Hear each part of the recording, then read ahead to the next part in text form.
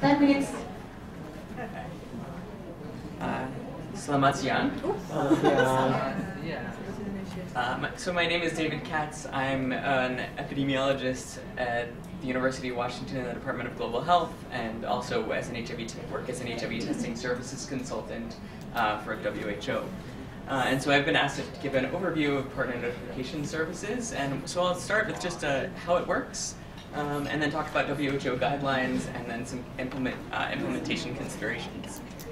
So this slide here shows kind of the process of how partner notification services work. It's a voluntary process by which a trained provider asks people diagnosed with HIV about their sexual and drug-injecting partners, and then if the client consents, offers to assist in notifying the partners of their potential exposure, as well as offering HIV testing and linkage to prevention and care.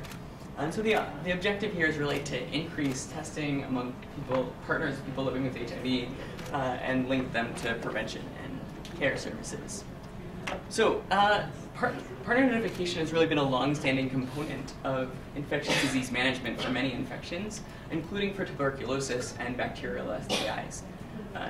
Until the last decade, partner notification for HIV was really focused specifically in, it was limited to some high-income countries, including Australia and the US, but increasing evidence of its safety and effectiveness, particularly coming out of sub-Saharan Africa, led WHO to release guidelines around partner notification and subsequent global scale-up.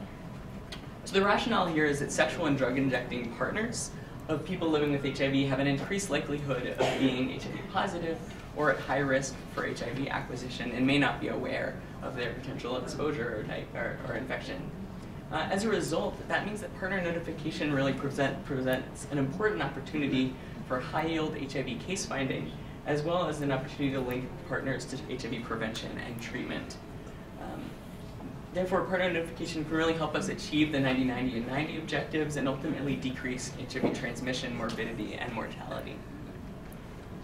So there are several options that providers can discuss with clients for notifying their partners. The three on the top here are considered assisted approaches, where the provider really assists the client in notifying their partners.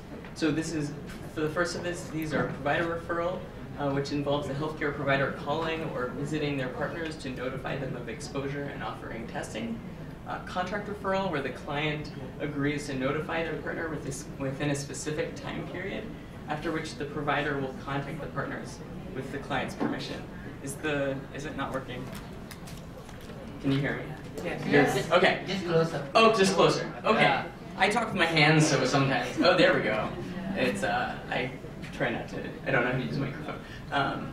Okay. So and then dual referral, where clients and providers will notify their partners together, and clients can also, of course, choose to notify their partners themselves, and encourage them to get tested. This is considered client referral.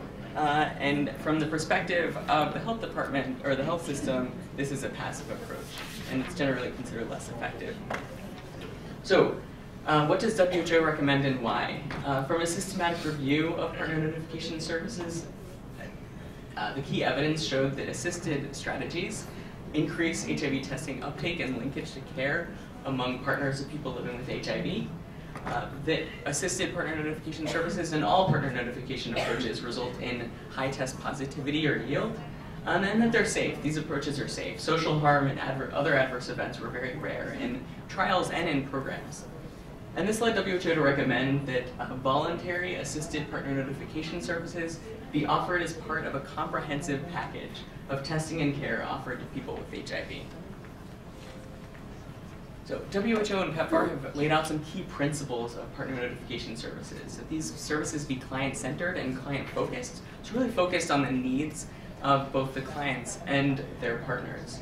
That partner services be confidential, voluntary and non-coercive, that referrals to prevention and care are integrated into the programs, that they be non-judgmental and culturally and linguistically appropriate, and that they be free and accessible and available to everyone. So some important considerations for implementation. How these services are implemented can vary by provider type, setting, and population. That voluntariness and confidentiality are really paramount. notification should be made only to partners, and the anonymity of the index client should be maintained if they desire that, and that criminal justice, law enforcement, and non-health personnel should not be involved in these services. The services should be offered periodically. That means throughout the, after their first diagnosis, and then throughout the course of HIV treatment and care. That's because people's situations and partnerships change, as well as their readiness to consent to partner notification, or share their status with their partners. And another that, in terms of this client-centered and client-focused approach, that preferred notification approaches, as well as contact methods, vary by context, individual, and partnerships. So the WHO guidelines also outline some key potential challenges.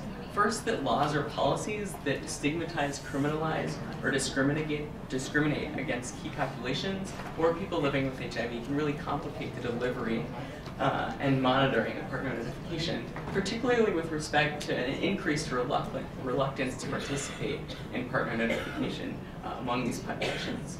And also that eliciting, locating, and notifying partners can be challenging. It requires well-trained providers and can be require a significant investment in human resources and in terms of the effort required to do this work.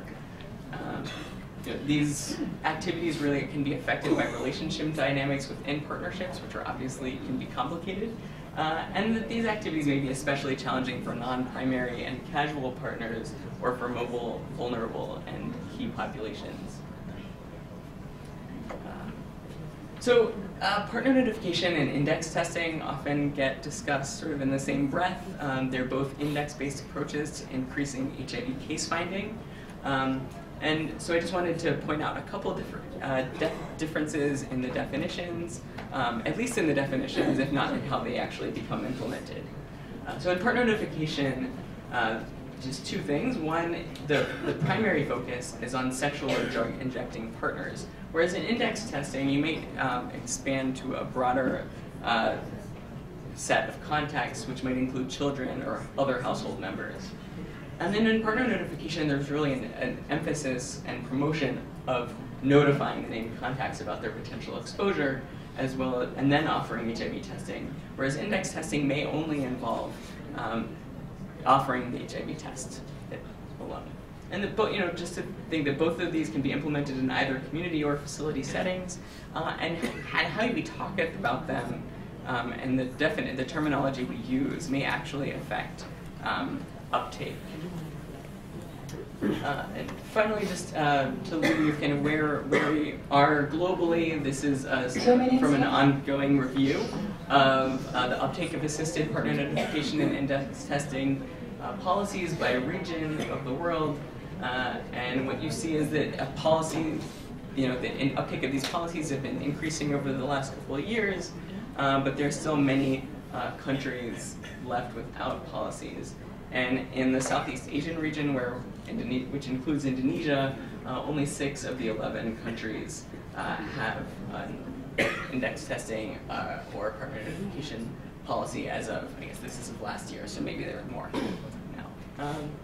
So with that, I just want to acknowledge my WHO colleagues, and especially Cheryl Johnson at headquarters, and Tiara Nisai, who's really instrumental in getting me here, and I'm looking forward to working with her on partner notification implementation here in Indonesia, and leave you with some resources that may be of use. Terima kasih. Terima kasih, Dr. David Katz.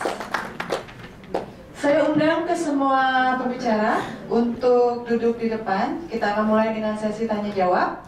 Waktunya singkat, mudah-mudahan kita bisa mendapatkan diskusi yang lebih mendalam terkait topik